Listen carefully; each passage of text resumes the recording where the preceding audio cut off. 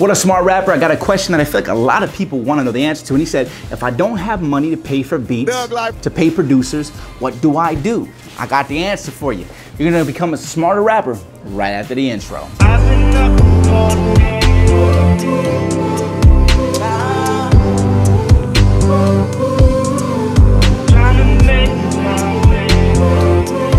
Okay, here's the thing, and you probably think, oh, I gotta pay for beats in order to like make songs and do this, what do I do? No, okay? There are just as many beat makers out there, wannabe beat makers and DJs and stuff like that, as there are rappers. You can go out right now online and you can find hundreds of beats in a matter of minutes that you can then download and put songs to. And you only really need to even buy a $20 lease for the beat if you are going to release it.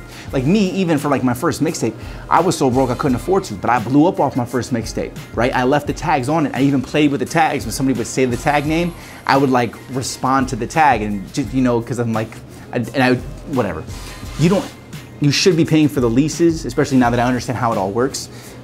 Then I could not afford the $20 per song, like for that many songs, I really couldn't afford it then. But now, even if you can't afford it, you can still release them as long as it's a free release. As long as you're releasing it for free, typically they give you the beats to download so you can release them with the tags are left on there and you give them credit. So you don't actually have to buy beats.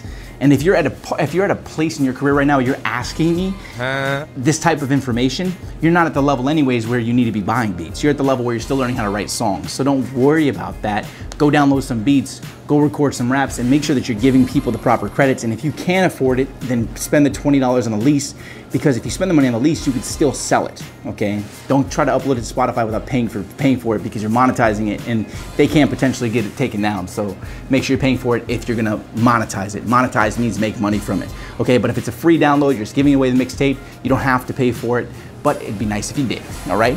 Hope that answers your question. You can go find some beats right now on YouTube. You can go on SoundClick. You can go on one of the thousands of websites that sell beats.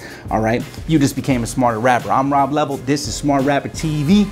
Hit me with a like. Hit me with a comment. Ask your questions below and say anything you thought about this topic I just said. Where are some good places that people can get some beats from? And then also hit that subscribe button.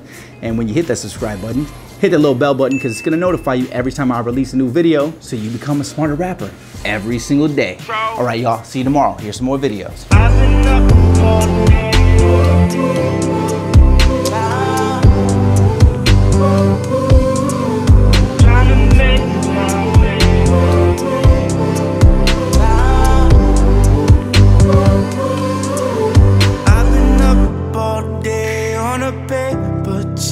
Trying to make my way.